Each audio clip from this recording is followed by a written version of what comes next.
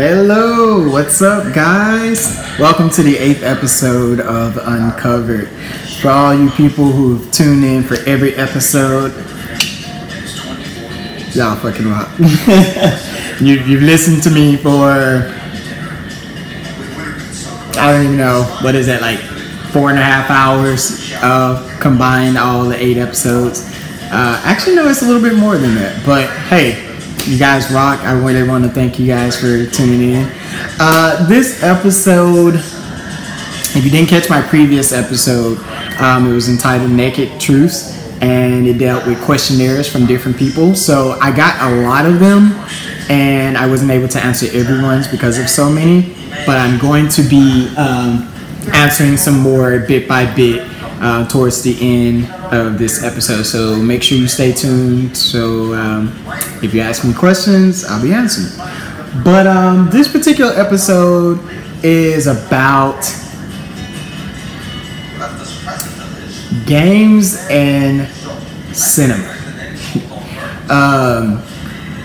Two of my favorite things. I'm not so much like a huge gamer, but I have quite the repertoire when it comes to systems and things of that nature. So I'm going to show you guys what I own as far as video games go, and then talk about like some of my favorite movies, which I'm like super hardcore movie person. For anyone who knows me, everyone knows movies are my life. Like I spit out actors, directors, producers, like the year that the movie came out. Like I even know some like crew members and stuff. That's just how fucking insane. I just love movies. So I'm gonna show you guys my collection here, and hopefully you'll like it. So we are going to start from right to left. That's what we're gonna do. Over here at my bottom, no pun intended, I have my PS4. Sleek, sexy, awesome PS4.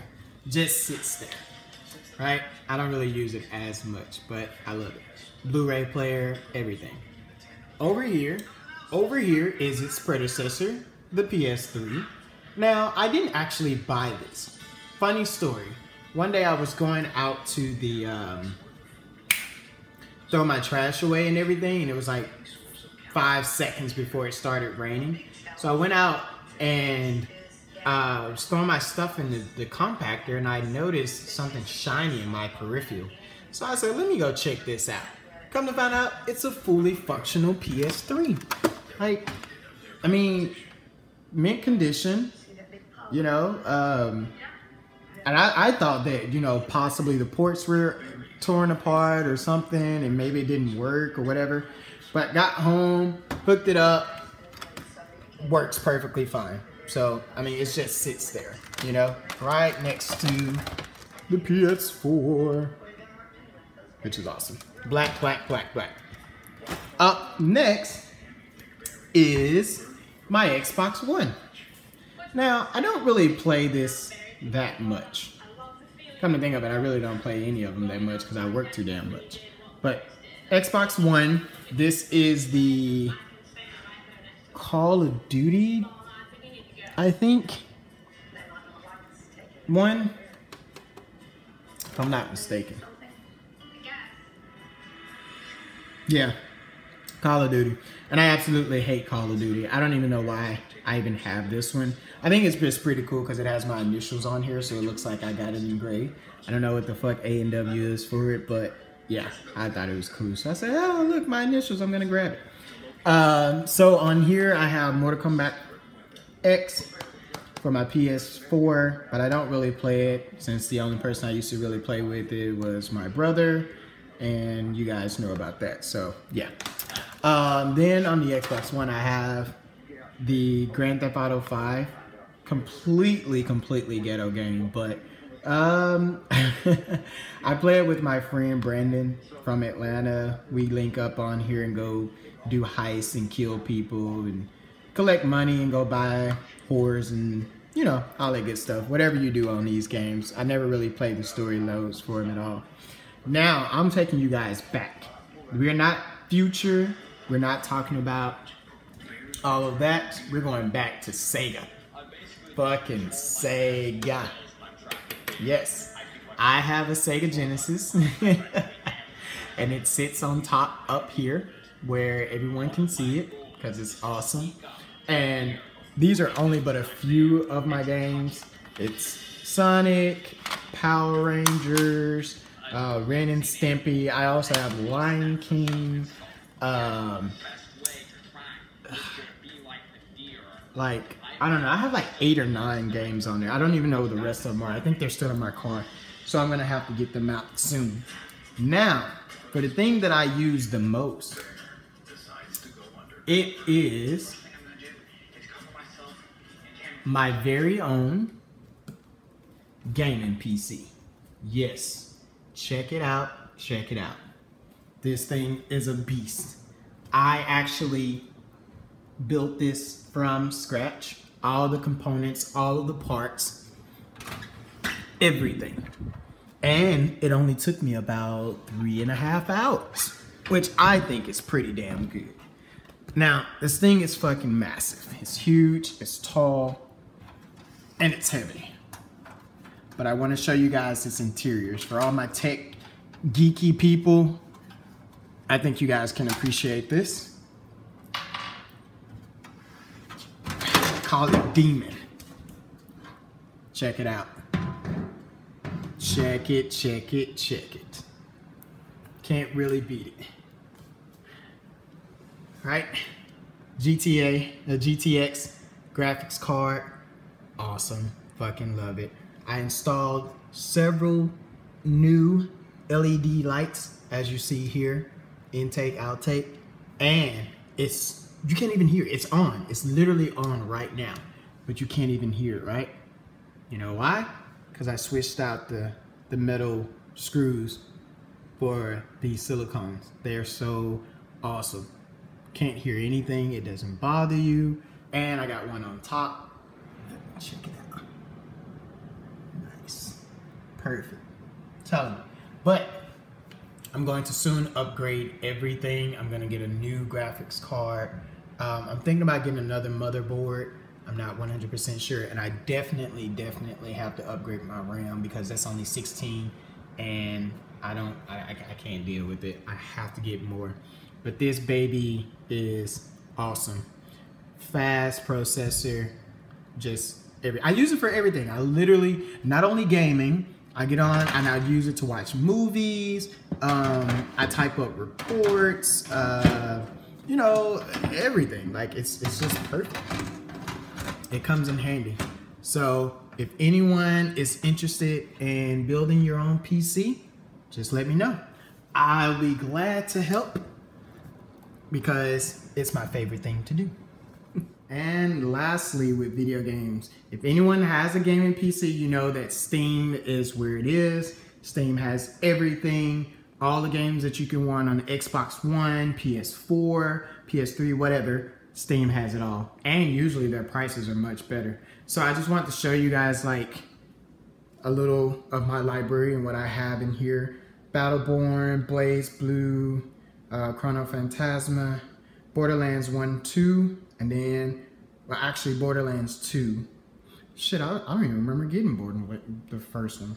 Anyways, the Borderlands pre-sequel, Deus Ex Invisible War, which was on the original Xbox. Oh my god, fucking awesome game. Doom. Oh my god, I haven't played Doom in forever. Don't worry about the Dying Light demo. I just tested it out. Favorite game. As you can see, it's always on here. As you can see, I'm unlocking achievements and everything. Then we have Left 4 Dead 1 and 2. Awesome. Best fucking zombie games in the world.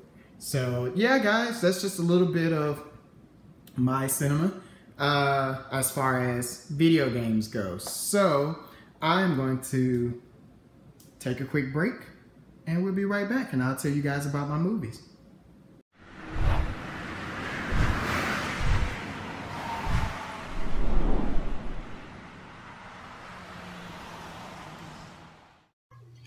Hey guys, it's me, Jamie, and I'm going to be wrapping up the last series of Too Busy.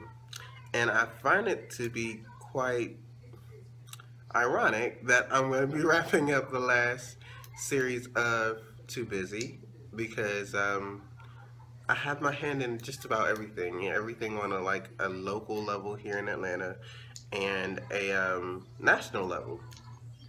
Always in somebody's meeting, always facilitating somebody's program, always traveling, always doing something, always too busy. But so today's topic is going to be you're probably too busy because you're unorganized. And so that hit home for me. That hit home for me as I was thinking about it when I first started organizing. I was always too busy, right? So I felt that I couldn't do this, I couldn't do that because I had something else, I had another obligation, I had a conference call, I had to be here, I had to be there, I had to be everywhere, right? So simple solution to that, get a calendar. Not only get a calendar, use it. Not only use it correctly. So for me, I know on Wednesdays is my busiest days, okay? So I'm not gonna schedule anything between the times of 6 to 8. I'm either at an empowerment session that I run for the Evolution Project, or I'm at a meeting for the Gentlemen's Foundation. And on those Wednesdays, being that, they are at the same time, I alternate. One Wednesday I do empowerment, one Wednesday I'll go to my Gentlemen's Foundation meeting, and then I also know that on Thursdays from the hours of 6 to 8, about the same time, I'm also doing, another empowerment session, but for an older crowd. So I know that from, on that day, I'm not going to be doing anything. Or on that day, for that time, I won't be doing anything. I'm not going to be scheduling no conference calls. I'm not going to be doing nothing. I also know on Tuesdays, so what I'm getting at is just scheduling appropriately. I do think there is a such thing as being you being too busy because you're unorganized. Because if you don't have organization in your life, of course you're going to be like, oh, I can't do this, I can't do that. You're going to be stretching yourself too thin. I've done it, so I know. But then the beauty of a calendar was opened up to me, and I was like, oh, okay, let me check my calendar. And it sounds cliche, but in all honesty, it helps you. It helps other people. And it helps you become more reliable and responsible. So let's try to get away from this thing of being too busy because you're unorganized. Let's start being more organized. Don't be like Jamie when Jamie was 2 years ago, Jamie, because I was even busier then than I am now. The difference is I have a calendar and I use it now. Then I had a calendar, I didn't use it. I just went with the flow. Oh wait, we gotta be where? We gotta do what? I gotta speak where? So it's those kind of things that, definitely it makes a difference. It makes a difference. Let's not be Jamie from 2 years ago, okay? Let's be great, organized, upstanding citizens of the United States of America, okay? So that's all I wanted to share with you all today. Get you a calendar, use it correctly, schedule your time appropriately, and let's stop being too busy because we're unorganized, okay? All right, thank y'all, and I'll talk to y'all later.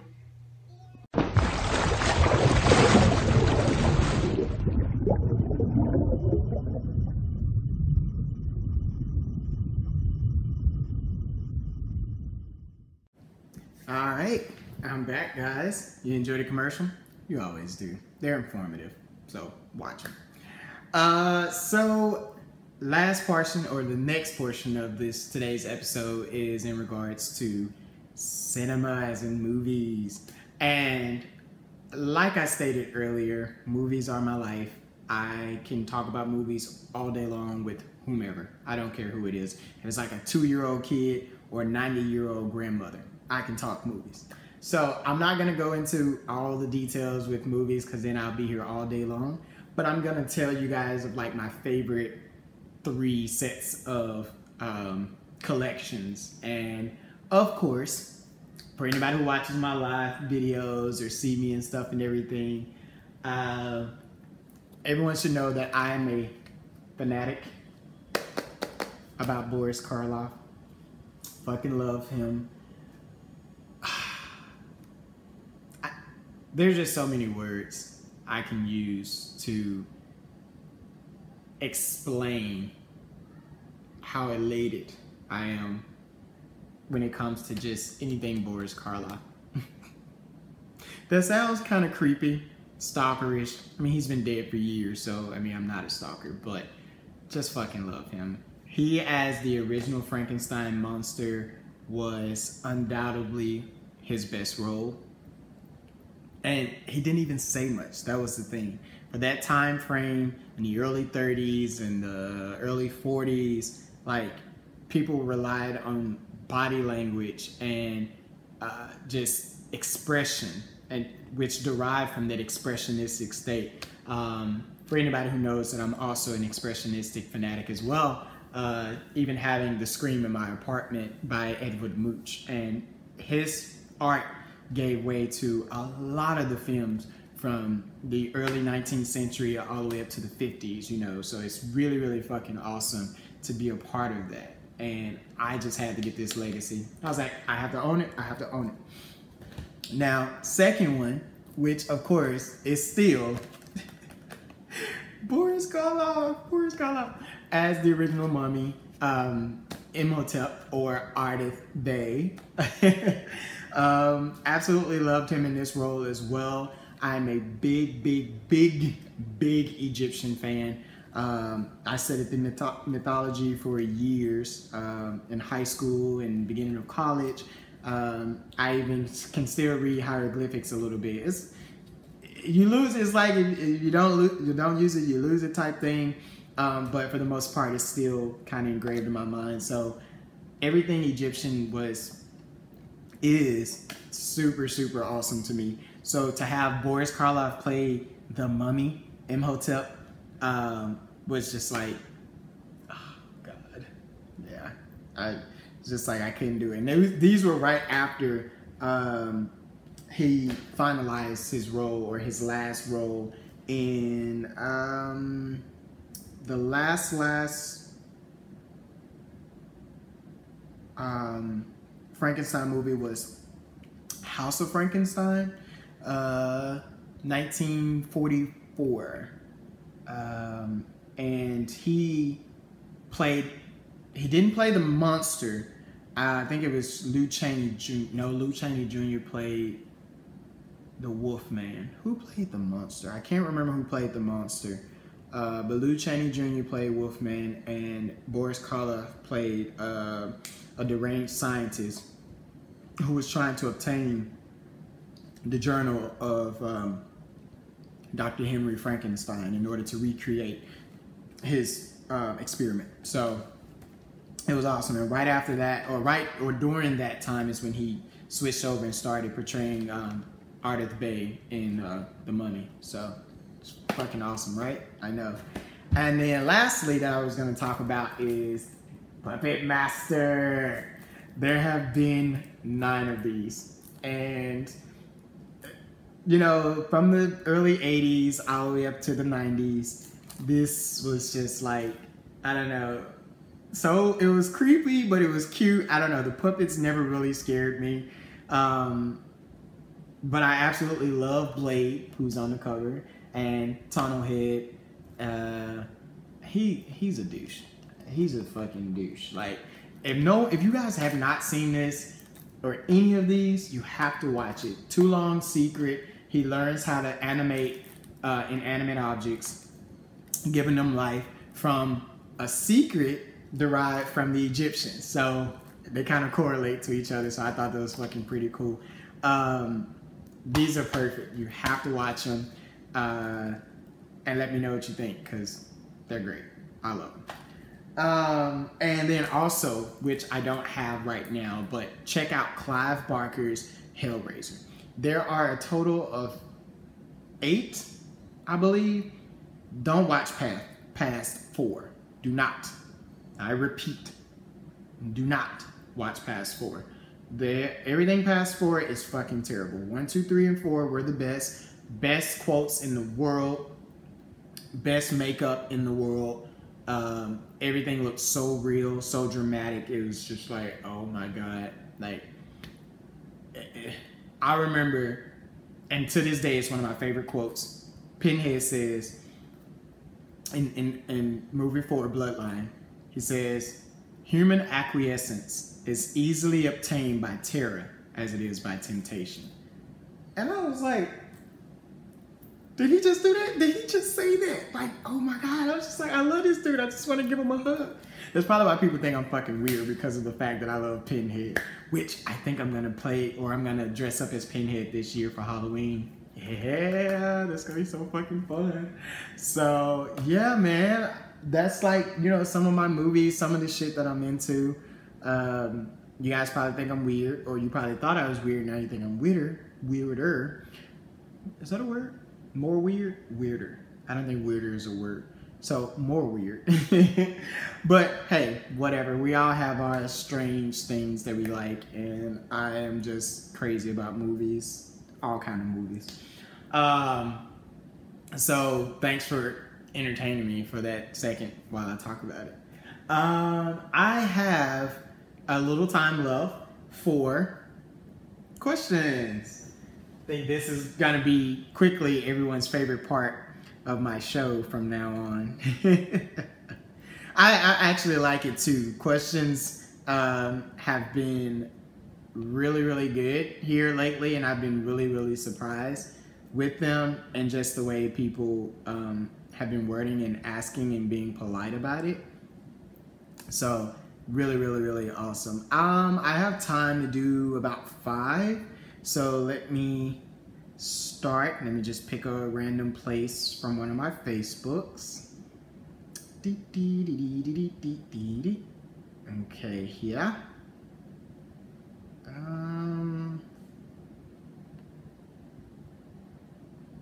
Let's see. Where is... I can't find it. Okay, I'll start here.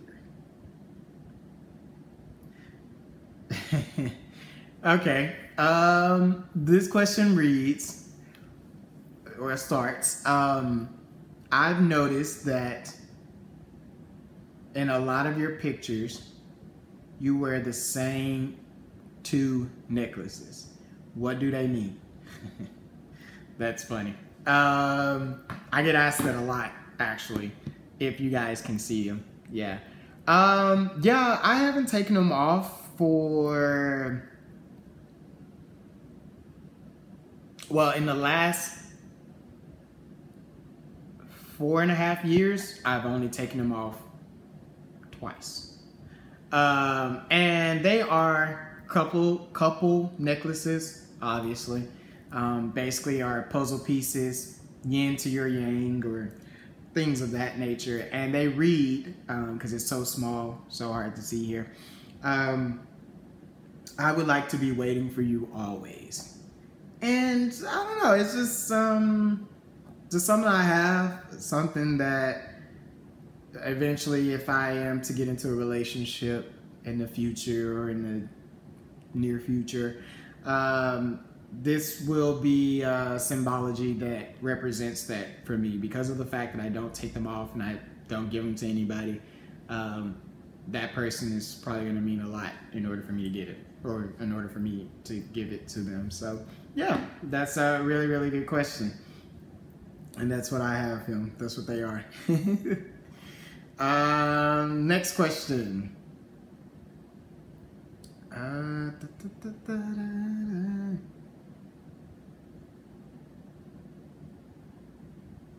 What is your favorite tattoo?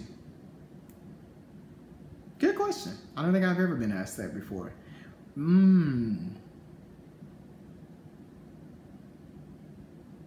if I had to say, if I had to pick any, I would pick my back tattoo.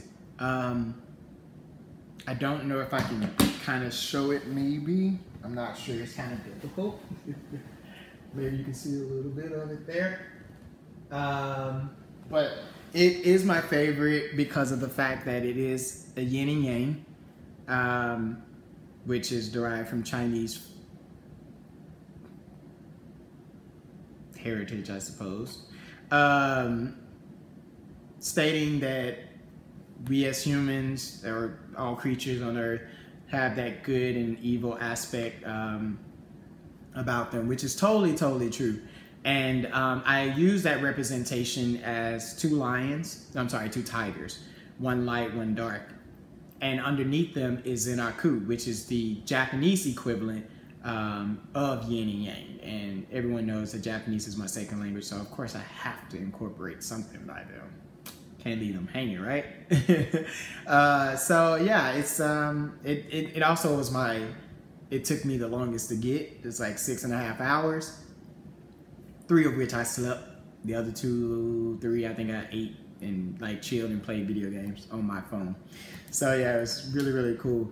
But yeah, I would have to say that one was my favorite, or is my favorite tattoo. Next question. This is funny. I see in all your shirtless pictures you have a lot of tattoos. Do you also have as many piercings? No. I have 26 tattoos and 13 piercings, but for 13, 6 in each ear and 1 nipple. I had both my nipples, but some stuff happened, and yeah, so I only have 1. I'm gonna get it back, but yeah, so just pretty much kind of half of what I have as far as tattoos go.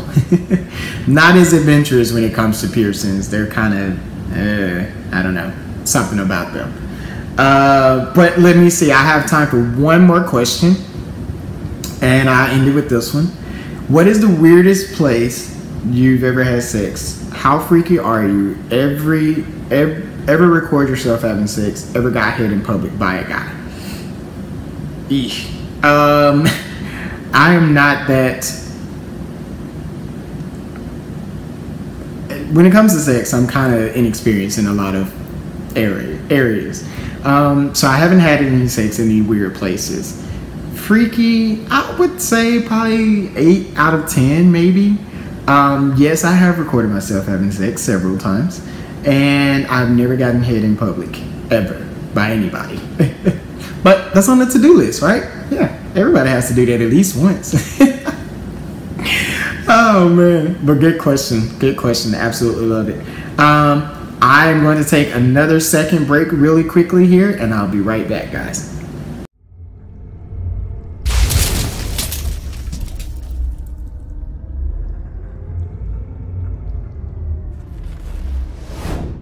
And welcome back, guys. Back to the favorite portion of the show, where I reveal the underwear that I'm wearing by none other than Tasty Treasures, who I am becoming infatuated with because of their awesome underwear that they have. This particular pair is my very first of the kind. I've never had any like this, but just like every other pair of underwear I've gotten by them, they're awesome. They're relaxing. They feel great and everything. So yeah, let me show you what they look like. Yes.